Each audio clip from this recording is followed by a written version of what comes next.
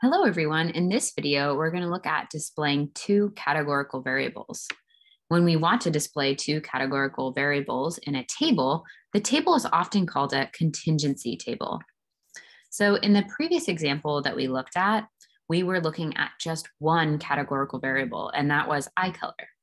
It happens that eye color, or the categories that we broke eye color up into, included multiple categories. There were blue, there were green eyes, brown eyes, other eyes. But all of those data values, the categories, were one variable, the one variable being eye color. But in this situation, or in other situations, we want to keep track of two categorical variables at once. For example, whether or not someone likes espresso and whether or not someone likes chocolate. So for each person, we're collecting two bits of data. So our data would look something like the following. Data. And we're going to say, go around and ask everyone in the class if they like espresso, yes or no, and chocolate, yes or no. So you might say, yes, espresso, no chocolate. So each person is going to have a yes or a no for espresso and chocolate. So in this way, each person, we're collecting two bits of information on them, two variables. So going back to our situation here, contingency tables, again, are what we call tables when we're keeping track of two categorical variables. Another word for such tables are two-way tables.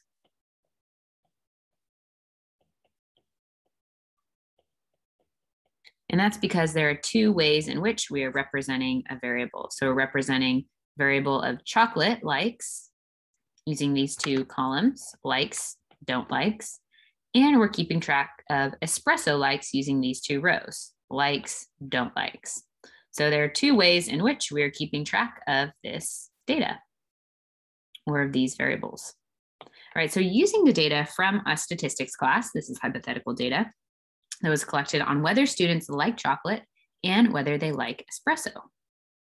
So a few things to note here in what we're seeing in this table. So as I pointed out, these two columns show the likes of chocolate. These two rows show the likes or dislikes of espresso. So here, what we're looking at, say, this one represents one person doesn't like both espresso and doesn't like chocolate. The number that we're seeing here, 4, means that we have 4 people that don't like chocolate, but do like espresso. This 11 shows that we have 11 people that like chocolate and don't like espresso. This 7 shows that we have 7 people who like chocolate and don't like espresso. So that's the first bit of data. But then we see that along the last column and last row, we have totals.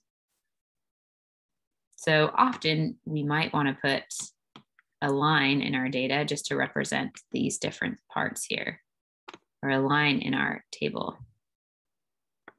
So we see that the totals on the right-hand column show us the total number of people in this like espresso category or not like espresso.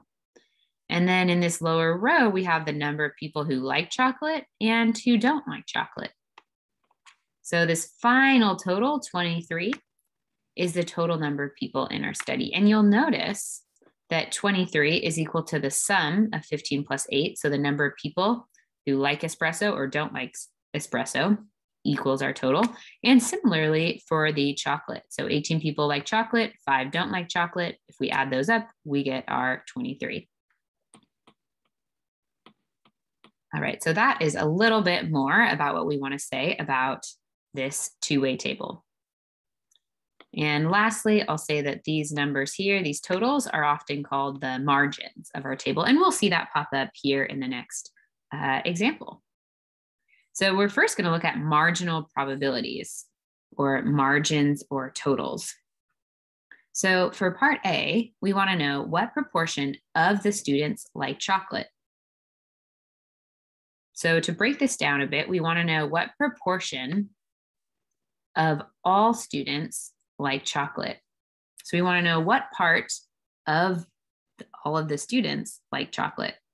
So to set up such a proportion, we want to identify, well, what's the total or the larger group that we're asking of this proportion. So in our case, proportion of the students. So our total here would be the total students. We want to know what part of them like chocolate. So of all of the students, of all of these 23 students, how many like chocolate? 18. So the proportion that we compute is 18 over 23. As a decimal would be 0.7826. As a percentage, that would become 78.26%. And so how would we write a sentence or describe this number in a sentence? Well, we'd say 78.26% of the students like chocolate.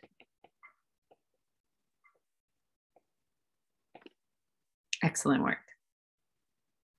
Part B says, what proportion of the students do not like espresso? So we want a proportion of the students. So all of the students are our total. And what part of this total do we want to compute? We want to compute those who, or count those who do not like espresso. So I want you to try to find what or how many students in our class do not like espresso. Awesome, and you'll go to this row, does not like espresso, to find that total number.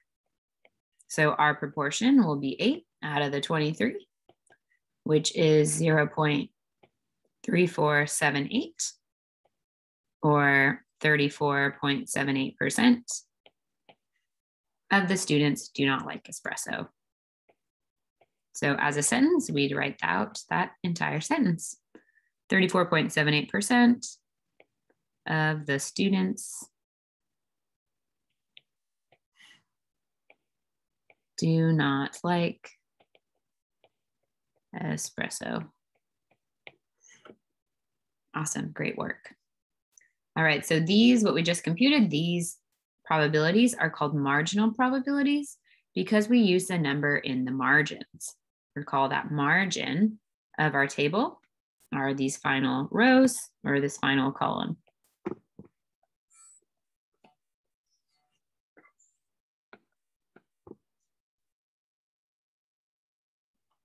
And then they use the total and one single variable for one single variable. In our case, we saw example in part A.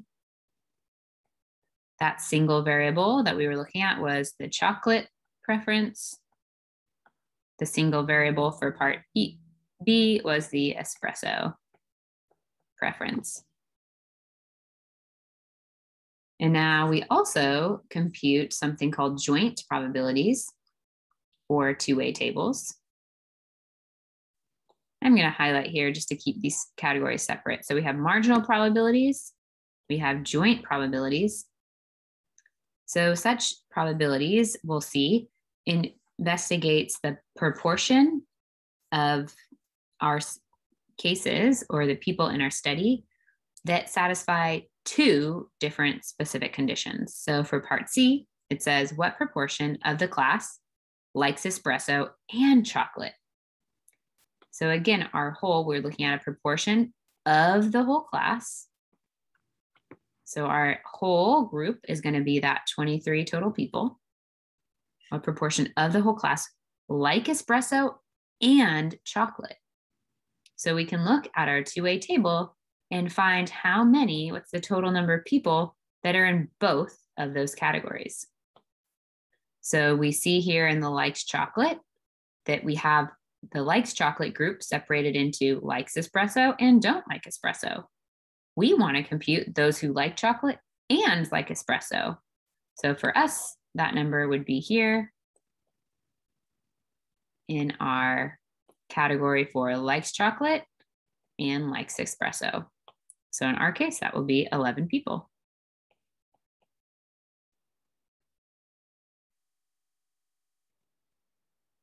So we'd have 11, recall this means they like both espresso and chocolate. We'd have 11 out of 23, which is 0.4783. So we could say in a sentence, 47.83% of the students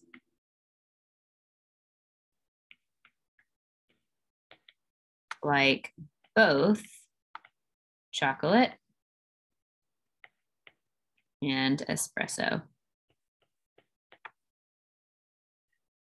Part D says, what proportion of the class does not like espresso and does not like chocolate?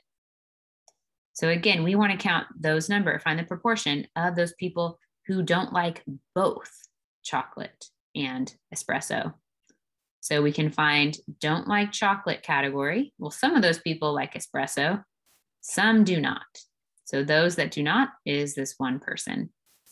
So for us, we'd have one person that doesn't like both chocolate and espresso.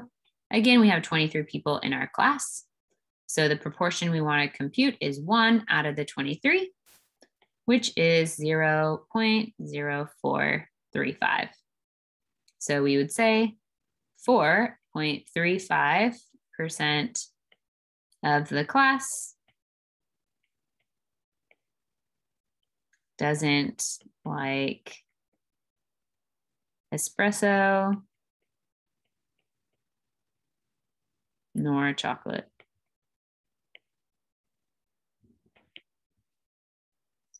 And now these probabilities we computed are called joint probabilities because they are the intersection between two variables, meaning the intersection. So if we say had those people who like chocolate, those people who like espresso, we want to count those who are in both categories. They're also often called and probabilities because we want one thing and another thing to happen. And now the last type of probability that we're going to look at are conditional probabilities. So for example, part E says, what proportion of the students that like chocolate also like espresso? So one thing I want to note here is after we're asked for what proportion, we're asked of the students that like chocolate. So in the previous questions, we've been asked what proportion of the class, ... In this case, we want what proportion of the class or of the students that like chocolate. So now the whole that we're considering what proportion of is coming from the whole of the students that like chocolate. So we need to find how many total students like chocolate. Well, we can look at our two-way table. Those that like chocolate are in this column. And we see we have 18 people who like chocolate. So there's 18 people in this category of like chocolate. How many of them also like espresso? So we're just focusing now again on this column. So in this like chocolate group, how many like espresso? 11. So like espresso, there'll be 11. So those that like both chocolate and espresso are the 11. And those that are in our condition of liking chocolate are down here in our 18. So our proportion would be 0.6111. So as a percentage in a sentence, we'd say 61.11% of the class of the students who like chocolate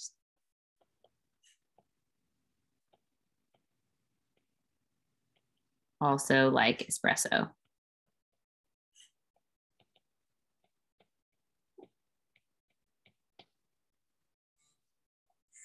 So the reason why this is often called a condition, or this is called a given, is because we want to know, well, if something is happening, then what percentage of that group is our interest? And so this students that like chocolate, that's often called the condition. So given we're just looking at the students who like chocolate, what proportion of them also like espresso? Awesome, great work. So we're going to get more practice on computing such probabilities in the next videos and in the homework and practice for this class.